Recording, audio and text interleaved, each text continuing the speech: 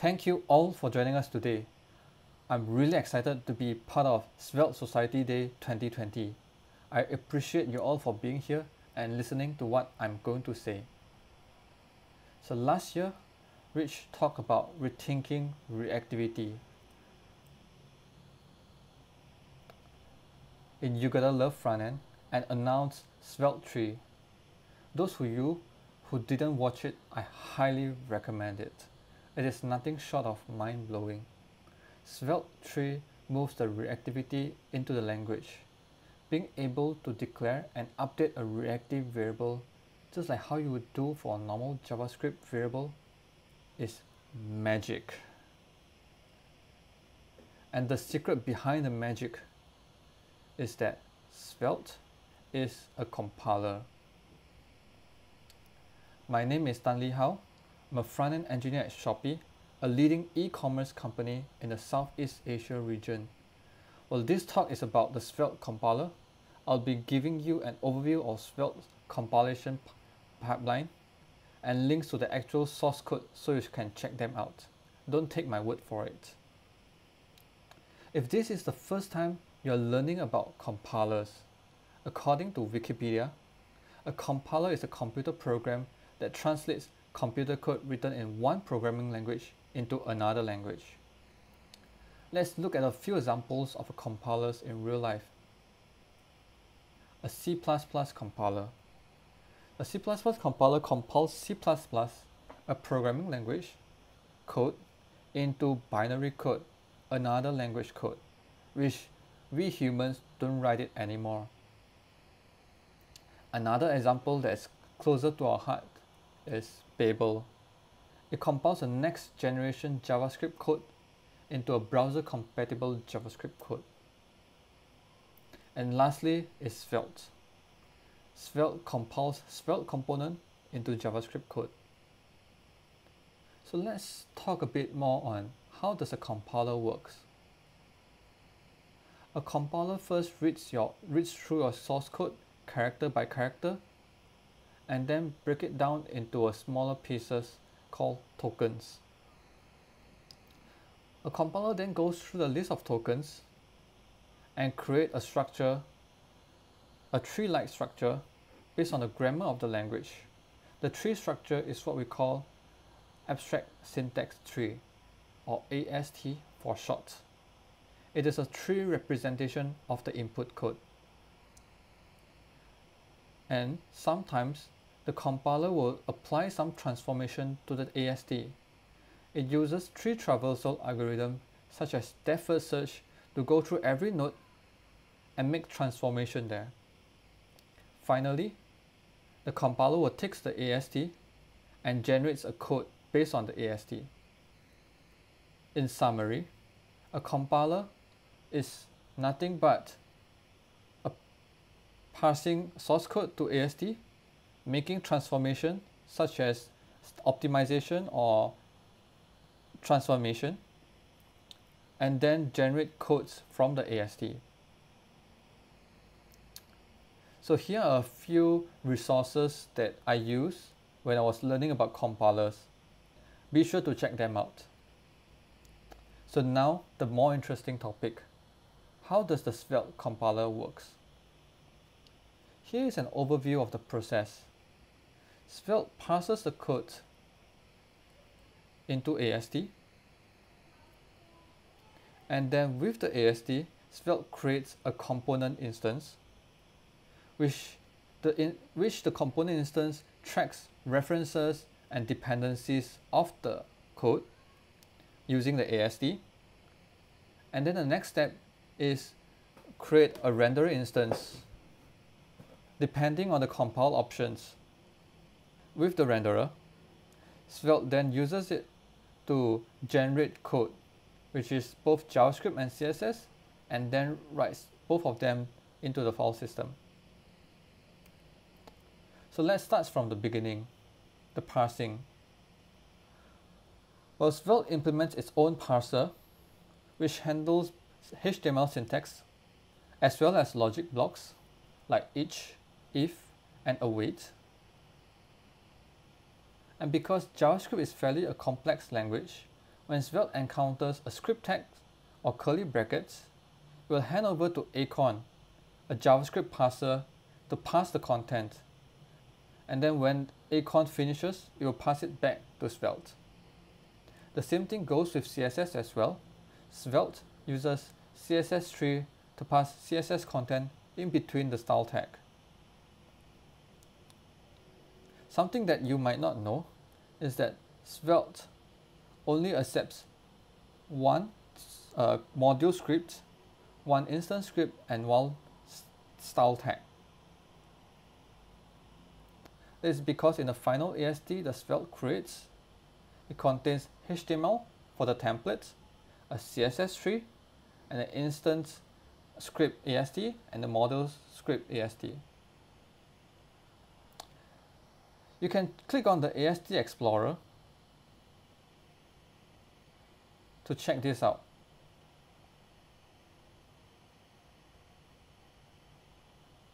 Right, HTML, CSS, instance, and module.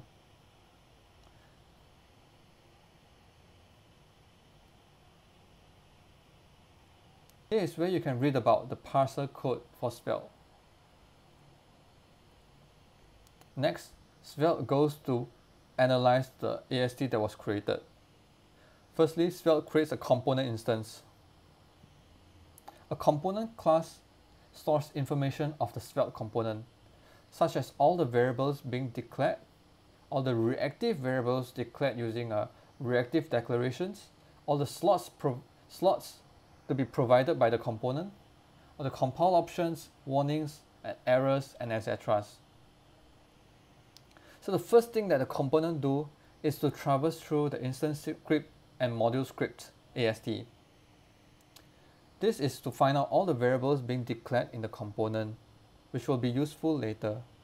So in this example, name, taglines, and onClick were discovered.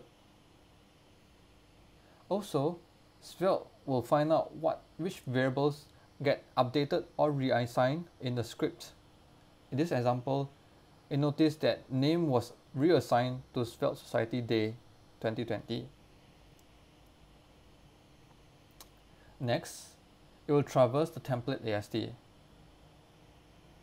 So during the traversal, when it encounters expressions, it will look up the variables that we collected previously and then mark them as reference.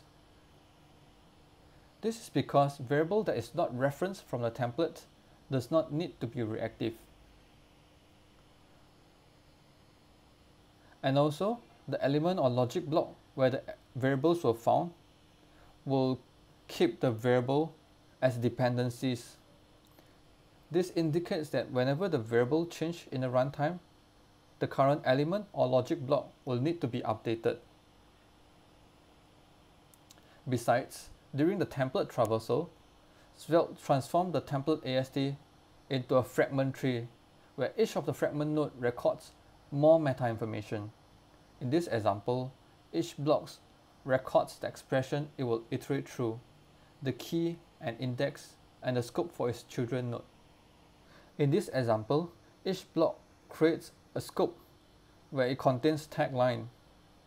That means that the children node within the each block, when it refers to tagline, it refers to the one being declared by the each block instead of the one being declared in the script tag.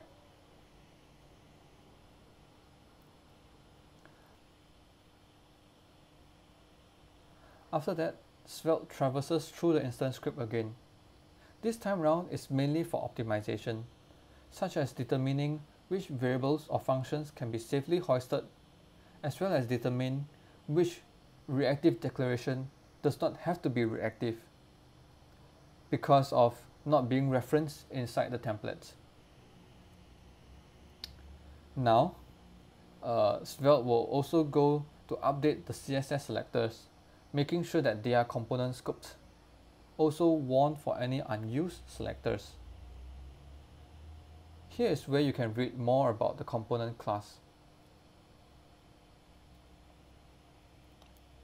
The next step is to generate the output code. In this step, Svelte will create a renderer instance to do the job. Depending on the compile options, Svelte will either create a DOM renderer for client-side rendering or SSR renderer for server-side rendering. Let's first look at the DOM renderer. This will be the final output using the DOM renderer. If you look closely, you will see multiple fragment code blocks. Usually, a logic block will create multiple fragment blocks. Each fragment block represents an instruction on how to create, mount, update, and destroy the nodes within the fragment.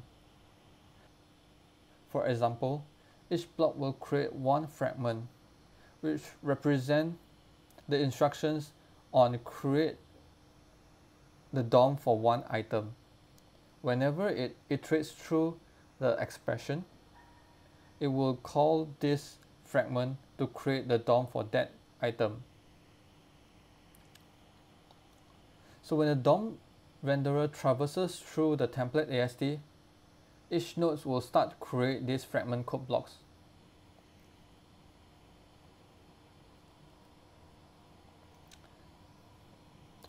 The next thing you see is called the instance code block. Here it returns an array of variables to be used by the fragment block, which we call context. These variables are the ones to be reactive, and Svelte will change all the reference in the template to point to this array. Next, Svelte will instrument assignments by wrapping all the updates statements and assignment statements to use in $invalidate. Next, we look at the SSR renderer. So here is a typical output of a SSR renderer. If you look at the return statement, you will see a template literal.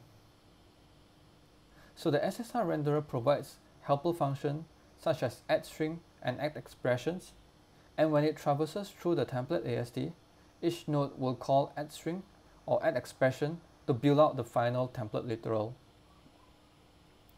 Finally, the both renderer returns JS and CSS with the code as well as the source map. So the code can be written into the file system or can be consumed by a bundler using Rollup Svelte plugin for Rollup or Svelte Loader for Webpack. So let's review again the Svelte compilation pipeline. Firstly, Svelte passes the code into AST, and then it creates a component instance to track the variable references and dependencies. Next, Svelte creates a renderer depending on the compile options. So it could be a DOM renderer or a SSR renderer, and the renderer will generate the output in JS and CSS. Thank you so much for listening. If you'd like to learn more about Svelte, you can follow me on Twitter. I will post a link to the slide on my Twitter as well. Thank you.